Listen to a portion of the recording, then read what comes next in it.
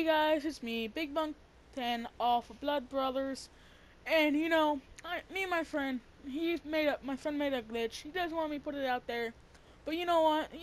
For my fans who has GTA, fuck him. And yeah, I'm gonna show you guys this glitch. Hopefully you enjoy. Thank you.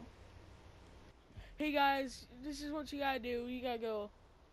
So, what I just said, you gotta go this. Alright, you gotta make something like this. Alright, and put it up like that, and so this is how you do it. I want to show you. It's my turn. We've been doing this for a while, so yeah. It's my friend right there, MJ. He made this. That's me. So this is what you do. I'm going first.